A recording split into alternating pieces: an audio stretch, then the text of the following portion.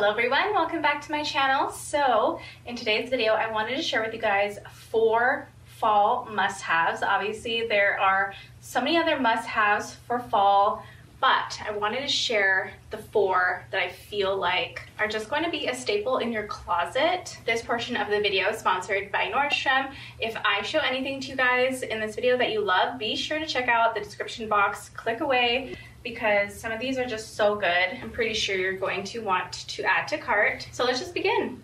All right, first item, an absolute must have. I've been so into grays, especially like dark charcoal grays. So with that, I needed a charcoal gray jean. So these are the Levi's Ribcage straight leg ankle jean. This is probably one of the most comfortable Levi's jeans I have ever tried on, because I'm used to them not really having much stretch. This is the first time I've ever tried the Ribcage, and they actually are so comfortable and stretchy. I did go up a size in them, but look how flattering they are. This is what the back looks like. And here's like a little side view. This is gonna be perfect for the fall time. And I just created this monochrome look because this is kind of gonna be like my fall uniform of 2023. Just wanna kind of show you guys up close what the wash looks like. It is a high rise, which I absolutely love. And again, here's the side view, and here is the back view. Okay, item number 2 that I feel like everyone needs to have, or at least try, is a pair of flats. Now, I didn't think I was a fan of flats until I just told myself, you know what, try out these silver ones. I actually bought a pair of silver ballet flats for Presley, and I love them on her, and I just love flats on other people, but I didn't think I loved them on myself. So I'm gonna put these on, I'm gonna show you guys and tell you guys why I love them. First of all, I think with this outfit, it's just a winner. It's like the accessory that you need. So here it is. Here's like my flat of choice. If I were gonna probably choose one flat, it would be these. I'm gonna show you guys up close. So here is what the pair of flats looks like. So I think the reason why I actually like these ones in particular is because they're more of a pointy toe. So I feel like they elongate me. And I love that they're silver because I feel like it just gives the outfit, or just makes the outfit a little more interesting. So I could wear like a really plain outfit like this, or just throw on a bunch of basics, and this will literally be my accessory. But I actually really love these in silver. So these are by Jeffrey Campbell. I checked a lot of the Jeffrey Campbell flats on Nordstrom, and they are selling like hotcakes, because I feel like the way that they are doing the flat is like right on point, and I feel like the price point is also on point. And these are actually super comfortable as well. They are true to size, and this is what they look like up close. So I wasn't really sure about like this large of a footed front, I guess. I don't know what else to call it.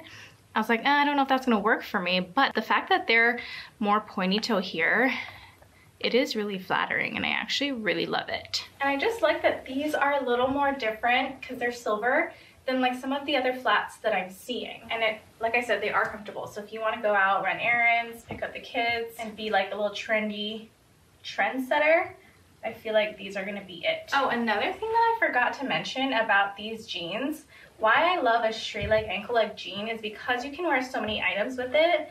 Like the flats, you could wear heels, you could wear boots. So I'm gonna try these on with boots as well. And you obviously could wear sneakers. So that's why straight leg jeans are always such a go-to for me, because they will go with every shoe and will go with every top. So see how they just fall over boots really nicely, and they also looked really nice with those flats. And then you can imagine wearing these with sneakers. So yeah, these straight leg jeans are a win. Okay, item number 3 that you need for the fall is a sweater. Now I know that's an obvious, but I'm talking like a different sweater, like a deconstructed sweater like the one that I have on right now. This one is from Reformation, and I love this because it's not just a plain old sweater. It is so many different things. First of all, it is a sweater. Second of all, it's a polo. Thirdly, it's also a cardigan. So it serves so many different purposes. This is by Reformation, so it's a little bit pricier, but I feel like the cost per wear you're gonna have on this and the many ways you can wear this is all worth it to me. So first of all, they had different colors, but I had to go with the dark brown because I'm just so into dark browns and charcoals lately. So this is just it. Like, I love that it's different, and I love that I could wear it like this.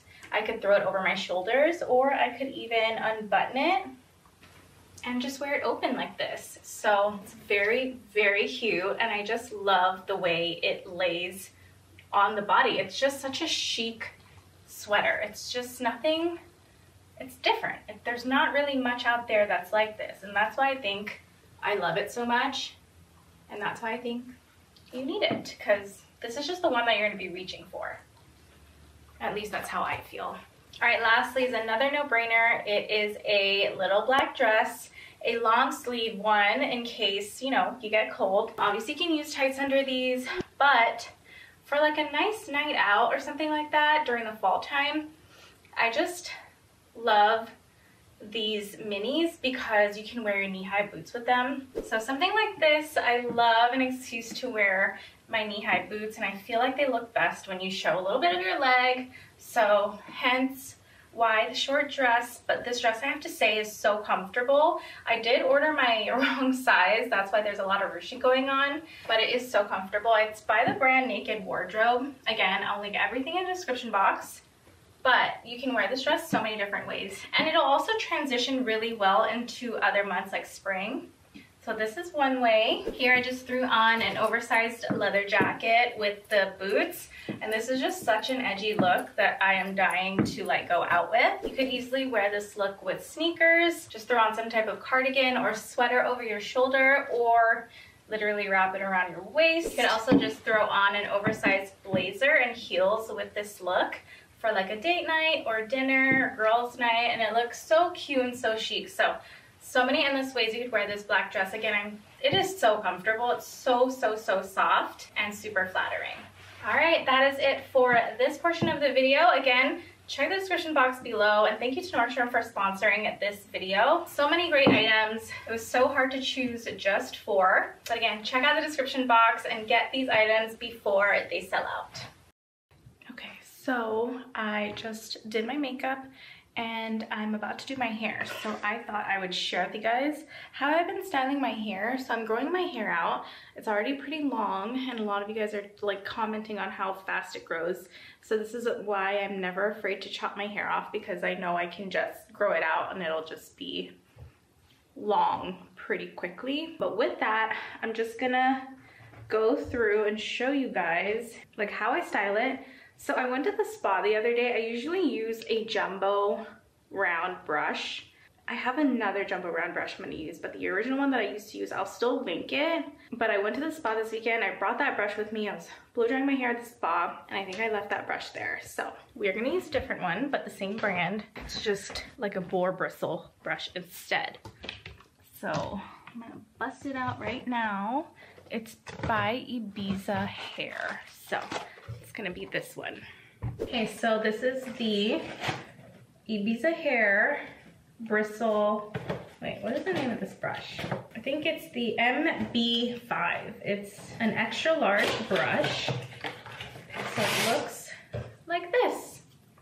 And what I learned from this brand is that when it's dark bristles like this, it's meant for dark hair.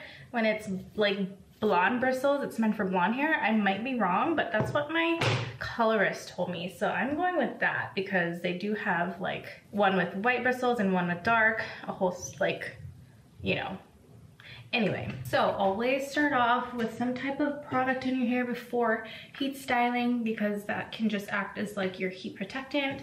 This is like the best detangler, and I just use this before any heat styling. But when you blow dry your hair after putting this on, your hair is literally just like silk. I promise you, trust me. You can have like the blondest hair and this will just go through like silk. And this is, I believe, a 10-year-old product, like one of their best-selling products ever. I believe it might have even been one of their first launches. Anyway, the best.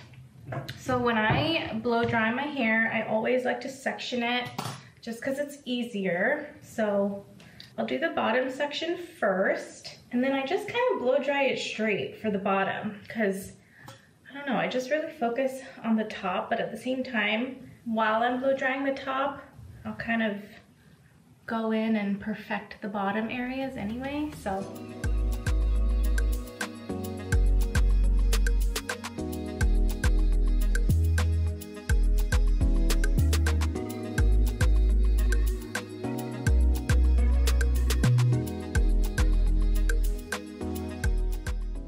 Okay, so this is my lower half of my hair, just like a straight rough dry. Like I said, what is this? Sometimes my hair lately has just been annoying and not laying the right way. Sometimes I just feel like that's what happens when you're growing out your hair. So for the top part, first of all, I will tie the bottom half. Listen, I'm not a hairdresser, but this is just what I do. So if you think I'm wrong with whatever I'm doing by tying my bottom hair here to separate the two so that I'm just focusing on one section, like I don't really care. Anyway, so let me just split it down the middle. I just have this little thing here that I use. It came with like a comb, but then the comb part fell out. So this is to like split your hair nice and even in the middle. Anyway, so this is the top section. So what I'll do for the top section is I will take the brush, grab a section of the hair, and just like twist like this. Like what I'm doing right here with my hand, if you can practice this, that's just basically what I'm doing. And sometimes I'm using my wrist to twist, kind of like draw a U with your wrist. And then do that, and then draw a U, and then do that, and draw a U. So just trying to figure out the easiest way to explain. So let me start. Oh, but then also first, I always start with my like bang section here, even though I don't really have bangs, because mine will curl, and if I don't get it quickly while it's still wet, it'll have like weird curl at the roots. So let me just at least straighten these out.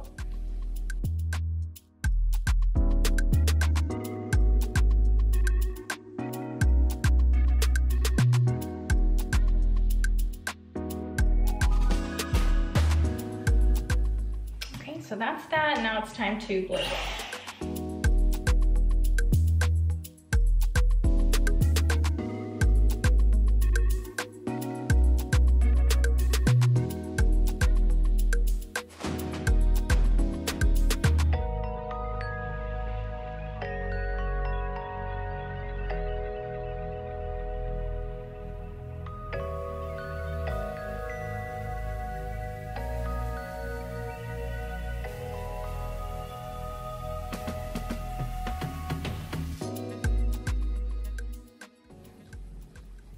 Okay, so that's one side. So like, I don't really make it too formal. I just like do what I did, not try to make it so fancy. And then we're gonna go on to the other side.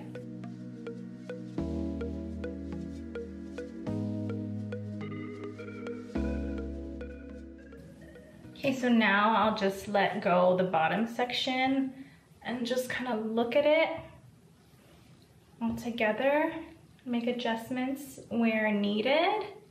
So we'll just probably try this part.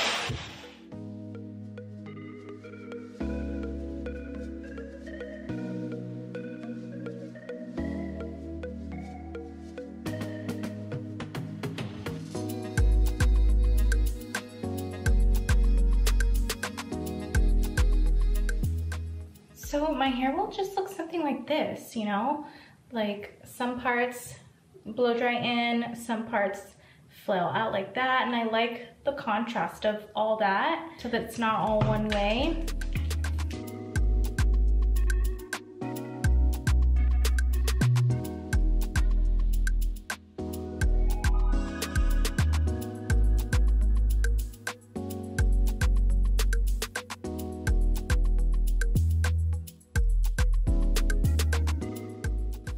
pretty much that's what I'll get.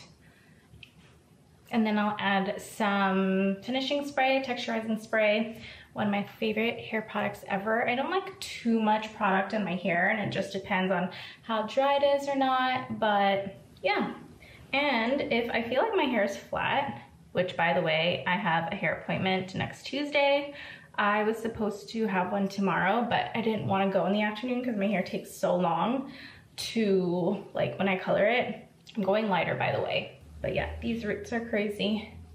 But if I do need some like volume at the top, I'll just take the brush and then I'll just kind of brush it through, go all the way down like this and leave it on there for like a minute, and then it'll just create some volume at the crown. But my hair gets a lot of body over here just from that blow dry already. So I'm not gonna do that, but I am going to add some texturizing spray. And I always like to go in kind of like at the root too, because I feel like texturizing spray always adds more body and life later. I don't know, you guys, I'm not one of those girls that can go so long without washing my hair. Personally, I feel dirty if I don't wash my hair. I'm not gonna like go 8 days without washing my hair and just continuously adding dry shampoo and then going on sleeping on my pillow cover and putting and rubbing my face all on my pillow cover that my dirty 8-day-old hair had been, you know, it's like I go everywhere, you use the restroom, you poop, I'm just like, ugh, my hair probably catches all of this like yucky air, but that's just me. I just cannot be like laying in my pillow cover with my dirty hair and my face all over it. Like, I need to wash my hair. But with that, that's why I always, you know, use really good products so it stays healthy and hydrated. No offense to anyone that can go long, I just can't. And that's it.